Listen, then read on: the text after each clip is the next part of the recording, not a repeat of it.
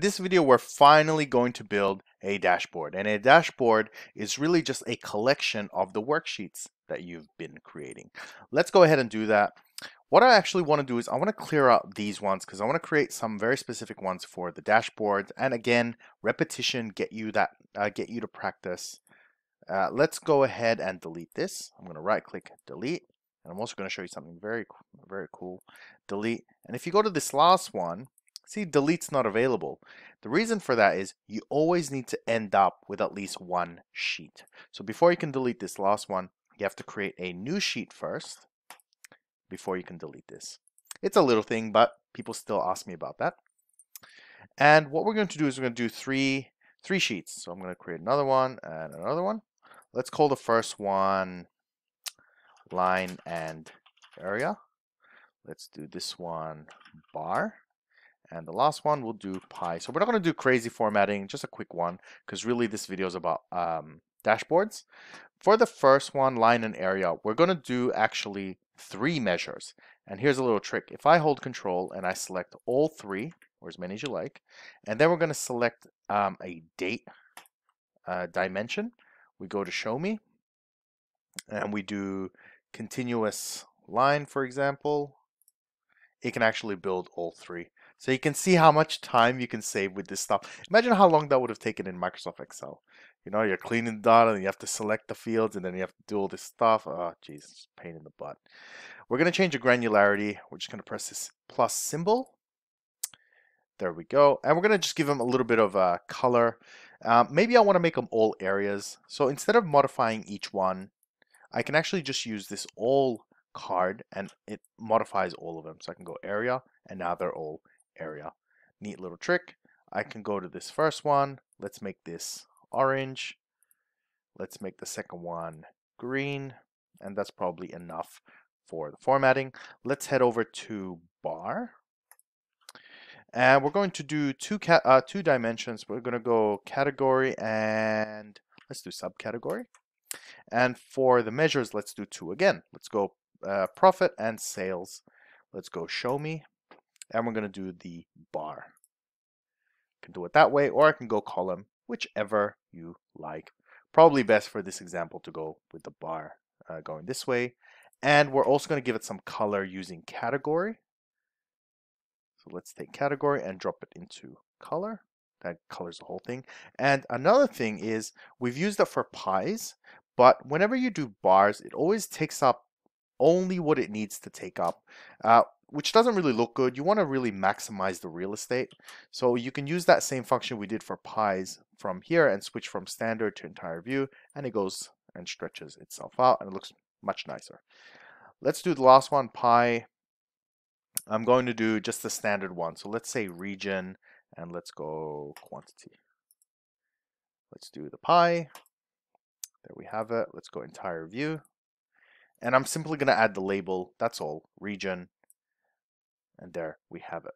Let's build a dashboard. So first we have to create a dashboard kind of, I don't want to say sheet, but we have to create a dashboard first.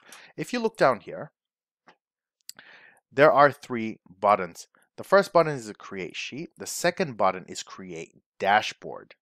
Let's go ahead and click that. And you'll notice it looks very different. Your one might look a little bit different. This is maybe a different size for you, but that's okay. We're going to cover that. This is basically where your visualizations go. So, you know, you have your bar charts and you have your pies and all that. You have it here. And what's the other one we did? And lines and all that. So we're going to build that now. The first thing we want to do, and I'm considerate because everyone has a different size computer. Some people are using, you know, gigantic curved gaming screens for World of Warcraft or something like that, or something crazy like that. And then some people have tiny 10-inch laptops. So what you're going to do for you is if you go over here to size, I want you to adjust it for your screen. Let's go into here, and there are multiple options.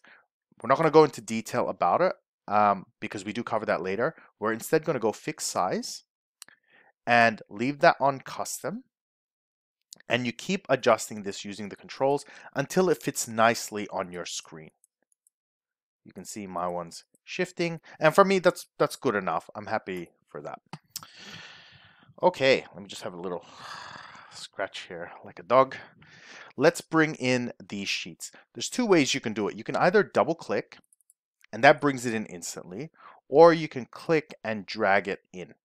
The way the click and drag works is it's all tiles. It's not floating things that you have to make it like fit together. I hate that. That drives me nuts. It uses up so much time trying to get them to fit nicely. Thank God for Tableau that they just put them in tiles and everything just slots in. So I can do that for pie as well. So let's grab pie. The only thing is this does take a bit of practice, I've noticed, for people. For some, like when I did this, I kind of go, yeah, it makes sense. You just put the tiles wherever. But it's sort of like, for some people, for some reason, a lot of people need a lot of practice with it. But that's okay. You just practice. So if I wasn't to move pie underneath here, I grab this handle. So I've got to activate it first. So you activate it, and then you'll see this handle right here. So you grab that handle, and from there you just hold it, and you can see if it covers the whole thing, it means it's going to swap. Okay, I'll do that again. Swap. If I put it kind of to the side or to the top, all right, to the side, it will go next to it, and then the other one will stretch down. If I wanted to put it underneath the bar one, again, we're going to grab it. I'm going to go, I'll do this really slowly, and go here. And you can see the bar one has now dropped down. We can move this one up. All right, that replaces it. If I keep going, right, we have that one at the top. What do I do if I want this bar to be all the way across and then this one to go next to the pie? This is where it gets tricky. I grab this one. So it's a bit of foresight where if you grab this and you put it here, the rest of the visualizations have to fill the available space. So if I drop that in here, everything will kind of space out. Once you get used to it, you can build dashboards and visualizations so damn quickly, it's crazy. I can also adjust the sizing of these until it suits me. So for the rest of them, I'm actually quite happy. For the pie, it's got way too much white space. I can either reduce this, so once I've activated, I can reduce it, like so, or we can finally use that sizing tool. So we can go back to this pie sheet, and we can adjust this size. So if I increase that, let's have a look at how it looks on the dashboard. A bit too big, unless you really like pie. I love my apple pie. So let's make this a little bit bigger like that. And you can see it fits a little bit nicely, a little bit more nicely. And let's shrink it down a bit. There we go. And now let's talk about these legends. These come by default based on what you've already designed. So for example, this bar, if I go back to, what is this bar? If I go back to the bar sheet right here, this one actually has a legend. That is automatic once you add a color, or once you do all sorts of things to it or formatting, you'll start to have more legends and labels. And once you start doing filters, you'll start seeing filters as well. So that's kind of part of it. Sometimes you may not need it. Let's say this office furniture, this coloring is really just to help distinguish. It doesn't really mean anything besides that. So if I activate it, I can actually press this X and just get rid of it. Same goes for this pie, which is the region. I can get rid of it. If I ever needed to bring it back, I simply go analysis. And wait, hang on, we're going, hang on. We have to activate the sheet from which it comes from first. And then we click on analysis. Then we click on legends, and we just bring back the color legend. You can see it there. I can also move this somewhere else as well. So if I grab this, I can move it just like everything else, and I can put it underneath the pie. So you can see now it's grayed out. It's like that. And maybe I want it to be like completely flat. So if I grab the top of this, just slowly, you can see now it's a single line.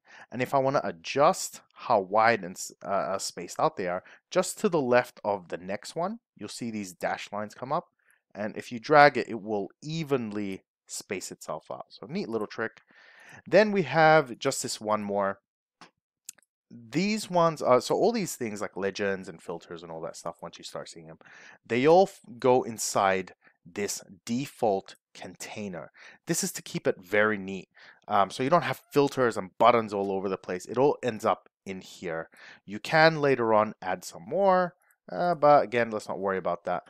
For now, if you wanted to get rid of it, if you click this first one and get rid of it, it will just disappear on its own. But if you want to get rid of it entirely, you click this white space until it turns blue, and then you press X. And anything you have in there, let's say you have 10 legends that you don't need, you can just get rid of all of them in one go. Oh, hang on. There we go. And just a warning, delete container. You have something inside. Yes, delete. And everything, again, will fill out the available space. Next thing is the title. So if I go down here all the way to the bottom left, you'll see show dashboard title. Let's click there. And I can actually edit the name of this simply by double clicking. Let's call this my most colorful dashboard. And same as like tooltips, same as text labels and all that, I can modify this. My go-to is 22 blue. 22 blue. 22 blue. And I'll just justify. That's kind of like my standard. I'll go like that and just go OK. There we go. And I can also edit the names of each of these sheets. By default, the name of the sheet, the name of this comes from what you name it down here. That's why it's so important to name these, because otherwise you get sheet 1, sheet 2, sheet 3, sheet 4, sheet 5, and you get so confused. And I see even like the most seasoned professionals wasting so much time. They put the wrong one in, the right one back, and all this kind of stuff. Add up all that time for a year. That's a lot of time you've wasted just trying to find the right one. You know, just be organized.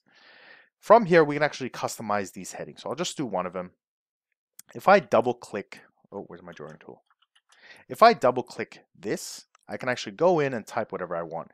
When it's grayed out and it's got these kind of greater than equal to, it means it's like a dynamic label, which means it'll self-adjust based on what you call it in the sheets. But sometimes you haven't got that much space and you want to give a better description. So we can say category and subcategory sales and profits and go OK.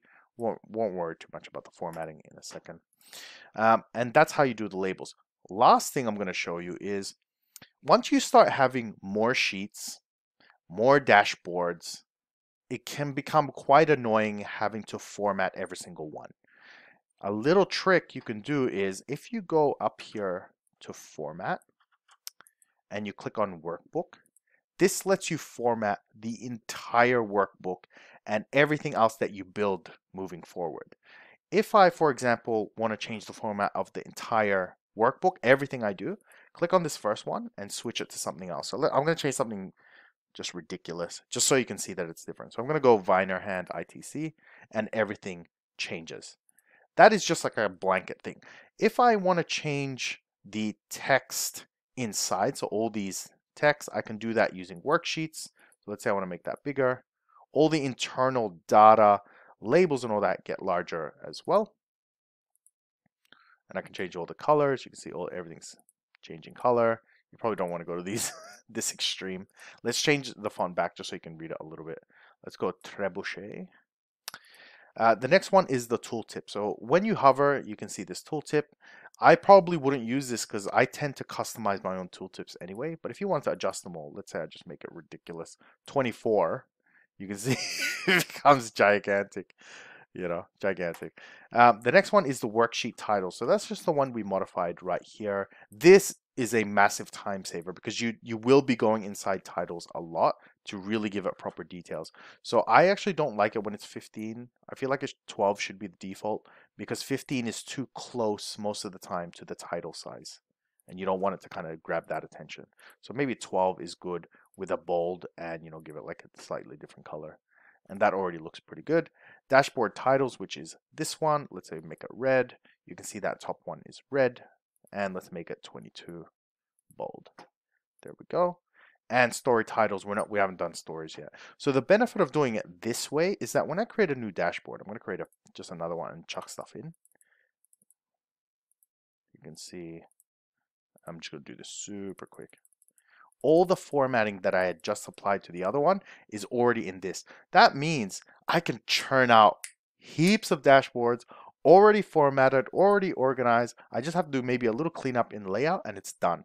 You can literally create a solution in like half an hour. I've had contracts and projects where someone goes, listen, we've been struggling with this for months. We want to be able to see this. Half an hour, done.